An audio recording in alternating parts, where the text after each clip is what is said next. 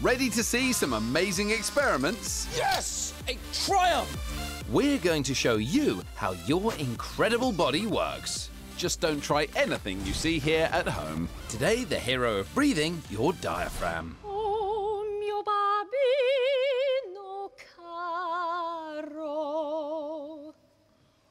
Oh, mio bambino caro. What? What is going on? Lucy, meet Dr. Chris. Dr. Chris, meet Lucy. Xand, I know who Lucy is. We've already met. Have you? Yes. Hi, Lucy. Hi, Chris.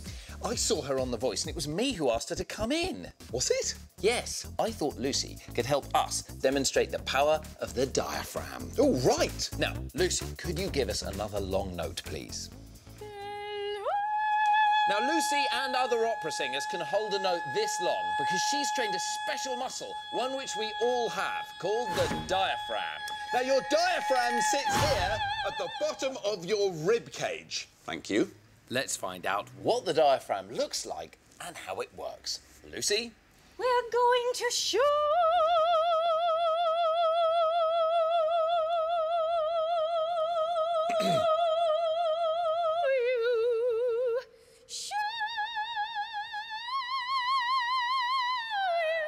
Thanks, Lucy.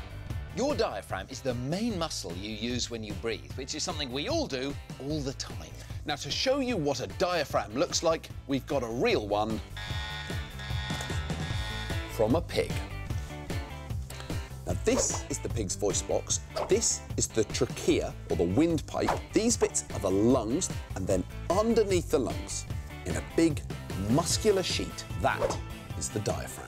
You breathe in and out about 20 to 30,000 times a day, and it's this, the diaphragm, that makes it all happen. So after your heart, it's the most important muscle in your body because it allows you to breathe.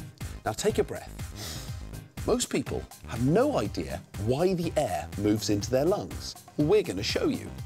Take this away, Chris. I've got a model.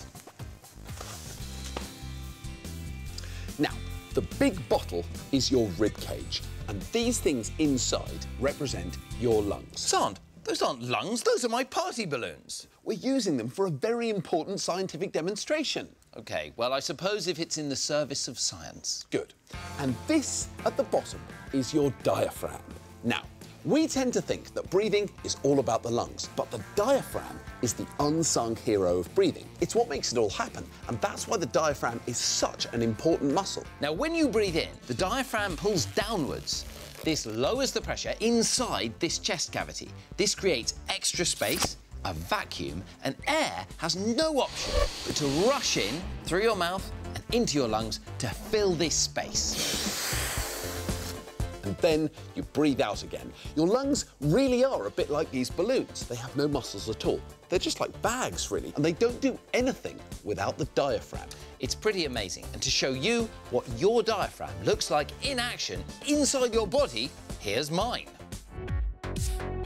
These big black areas are my lungs. Or party balloons. The pulsating bit in the middle is my heart, and down at the bottom, this is my diaphragm. Now, what you can see is my diaphragm here is contracted, and now it's relaxing, and as it relaxes, it rises up and forces air out of my lungs.